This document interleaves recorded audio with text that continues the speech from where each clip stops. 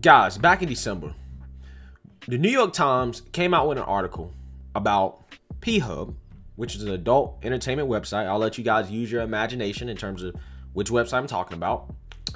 And they accused P-Hub of facilitating and profiting off of women who were participating in unconsensual sex and underage minors. Now, I just want to make this clear. I 100% think that this is wrong. Okay, what P-Hub was doing is wrong. Okay, 100% agree with that. However, the question is not, do you disagree with that? Every reasonable person disagrees with that. The question is more about what happened in response to this.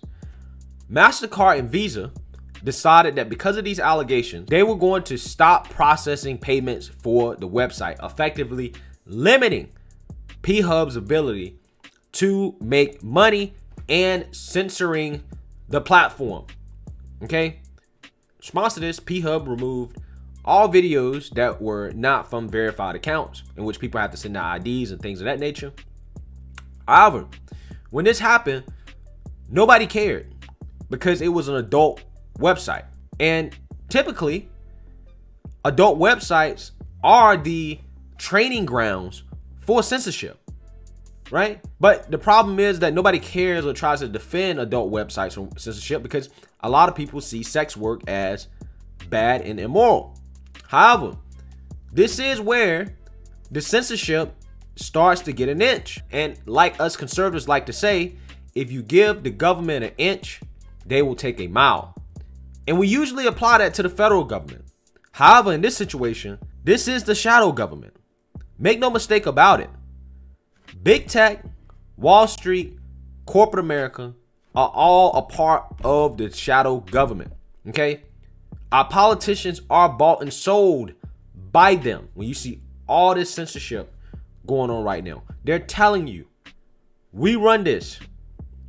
Those people are actors. The politicians, they're acting like they disagree on stuff. However, they've already been bought. We already know what we want them to agree on both sides.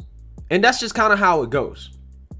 And now you're saying with somebody like President Trump, Wall Street in particular is now flexing its power to try to censor the president even more in order to make sure that he cannot even make a living. And the ironic part about all this is that the problem isn't even communism.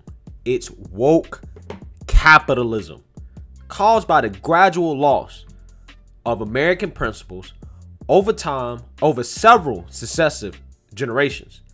The people that run these companies do not value free speech, nor do they have one iota of empathy for what the everyday American goes through on a day-to-day basis. Most of their actions are not motivated by objective principles of right and wrong, because really they have no objective principles, but rather on the fact that they don't want to lose money and they want to accumulate wealth. And they will behave very differently based off which party is in charge of the government and what these companies perceive the public settlement to be about certain issues. Guys, remember, everything is a domino effect. If Wall Street says this is not okay, now small businesses have to respond. We already see Wall Street telling President Trump, hey, this is not okay. They're coming after him. And what that means is that small business owners are going to get ahead of it. And you're going to see that's going to trickle down to a lot of conservative radio hosts. And this is going to forever change conservative media, in my opinion. But before we get in that, my name is Greg Foreman, and you're watching A Black Conservative Perspective. Make sure you like, comment, and subscribe. Most importantly, share A Black Conservative Perspective, aka a leftist worst nightmare. You can also follow me on Twitter at GForemanBCP. Let's get it. So like I said in my personal statement, guys, we're starting to see this censorship expand into basically uncharted territory. Anybody who's associated with Trump, whether you're directly associated with him or indirectly associated with him, is getting the hammer, right? So let's first start with our favorite radio talk show hosts who have received threats of losing their jobs if they continue to talk about the election results. So Yahoo News did an article on this. A media company that employs right-wing talk show hosts, including Mark Levin, Ben Shapiro, and Dan Bongino, circulated a memo after the pro-Trump riots on Capitol Hill telling hosts to dial down allegations of election fraud or else face termination. Cumulus Media sent the internal memo to employees on Wednesday, according to Inside Music Media. The Atlanta-based company owns 416 radio stations throughout the country, many using a talk radio format with local and national right-wing personality. Now, this is interesting because Ben Shapiro has not contested the election results. He's been pretty consistent about that. However, I do find it interesting, how Mark Levin and Dan Bongino are going to navigate around this, considering that, they have been some of the president's strongest supporters. So as you can see, guys, the censorship is not just to Trump directly. It's to any potential person that is echoing anything that the president says or that may support the president anyway. And we all know, Ben Shapiro is kind of on the Trump chain, but he's kind of not, right? So, quote, "We need to help induce national calm now," Cumulus Executive Vice President of Content Brian Phillips wrote in a memo. The company, quote, "will not tolerate any suggestion that the election has not ended. The election has been resolved and there are no alternative acceptable paths." Phillips added, quote, "If you transgress this policy, you can expect to separate from the company immediately." So there you have it. They're telling them, listen, if you dispute the election results, if you say anything different, then the election is over, then you're going to be fired on the spot. That applies to anybody. Ben Shapiro, Mark Levin, Dan Bongino, basically shutting up any dissenting opinions and voices. The move by Cumulus came shortly before Google, Apple, and Amazon ceased hosting social media app Parler. Similar in form to Twitter, Parler became popular with users who chaffed over perceived censorship of right-wing views. All right, guys, so in summary, even right-wing radio hosts are under attack. This probably applies to myself as well, too, being on YouTube. Obviously, YouTube has applied certain standards for talking about the election at this point. And we're getting to the point where it seems like if you want to continue to be a part of mainstream society, you have to toe a certain line. There's certain things that you cannot say if you want to be a part of mainstream society. That is what these companies are telling us. And the scariest part about this, guys, is not just the big tech censorship, but the financial censorship. Let's take a look. Stripe has come out and said they're going to stop processing payments for the Trump campaign website. Stripe Inc. will no longer process payments for President Trump's campaign website following last week's riot at the Capitol, according to people familiar with the matter.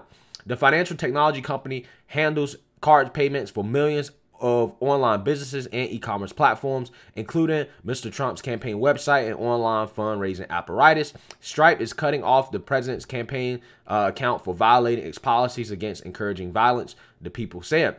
The spokesperson for the Trump campaign didn't immediately respond to a request for comment.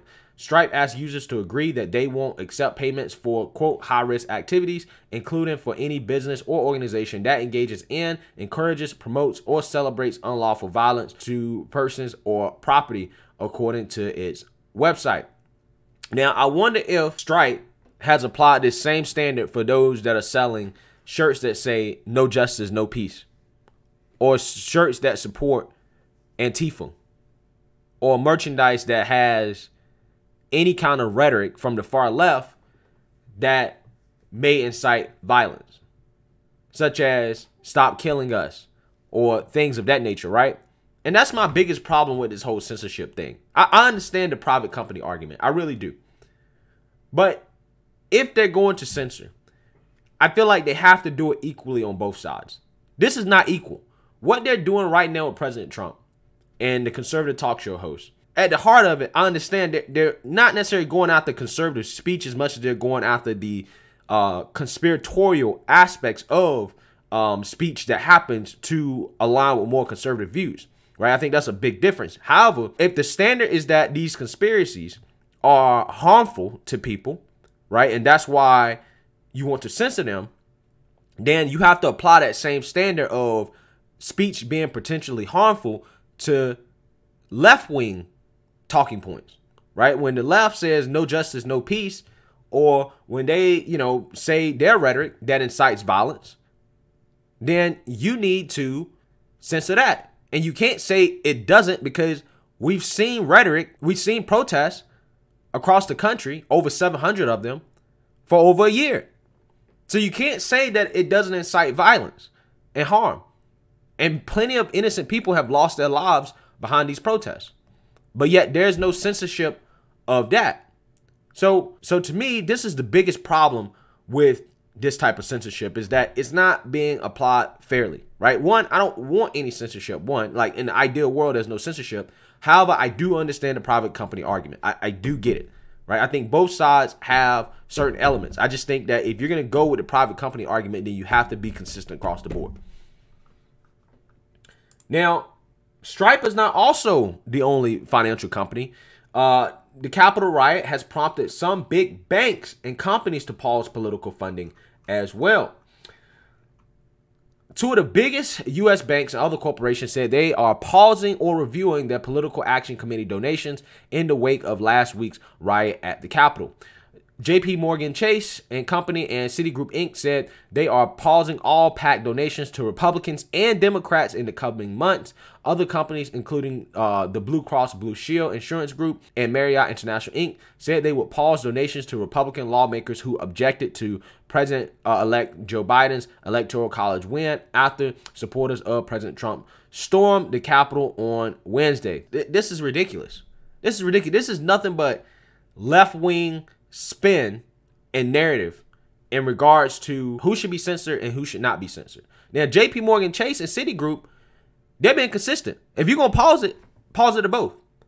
Now, Blue Cross Blue Shield and Marriott International are just attacking Republican lawmakers who objected to Joe Biden's Electoral College win. But did they do that when Maxine Waters was trying to object to President Trump? Or in 2004 when Nancy Pelosi was trying to object to George Bush re-winning election? No, they didn't do that. All of a sudden, objecting to the Electoral College votes has become a unforgivable sin because you have people that are trying to respond to the citizens that they represent. If I go out there and I say, you know what, I'm going to stand up and make the voices of the unheard heard for whatever reason, that's an unforgivable sin. And you must be punished for that. And I don't think enough people are really looking at this side of it, because that's why we're in this situation. People want their voices to be heard. It doesn't matter whether or not you believe the election was fraudulent. It doesn't matter. What matters is that these people do believe it. Okay? And the best way to try to calm them down is to try to be as transparent as possible and to fight the source of these allegations with facts, right? That's the best way to do it. But you have to be transparent about the facts. And you have to allow those facts to be displayed in a way that cannot be contested. And that's what was supposed to happen in the judicial system. However, the judicial system did not do that. And I think that's a part of the reason why we're here, is that a lot of arguments did not get heard in a court where the public can clearly hear and see the for and against argument. All right, guys, so as you can see, it's not just big tech. It's Wall Street. It's big corporations. It's business owners. Everybody is working together as one unit that I call the shadow government in order to enact and enforce their moral standards and be the judge, jury, and executioner in terms of who can be a part of society and what businesses are acceptable in this society. And for any liberal who may be watching this, who is supporting this type of censorship, keep in mind what the conservatives have been saying. If you give them an inch, they'll take a mile. They don't know when to stop. So you're going to be next. Right now, the conservatives are dealing with it. However, if it gets to the point where the liberals are saying stuff that corporations don't really like for example, tax the rich, right? Redistribute the wealth. Corporations don't like that type of language, do they? You might start to get censored. So again, keep in mind, what goes around comes around. We've allowed this to happen because we've given people an inch. We've laughed when they've done it to businesses or people that we disagree with, and we just let it go. And now here we are. They're trying to literally erase the president of the United States, guys, from society. This is bigger than just banning him from the internet. They're trying to erase him from society. They're trying to make sure he cannot make a living. He cannot generate money. He can't feed his family. And I'm pretty sure, I mean, he'll be fine. I mean, he's a billionaire. But at the same time, they are trying to effectively limit any way for this man to generate any kind of income or have any influence on society whatsoever. And they're doing it to a president, a sitting president. That, my friends, is dangerous. But anyways, let me know what you guys think. Make sure you like, comment, and subscribe. Most importantly, share a Black conservative perspective. Peace.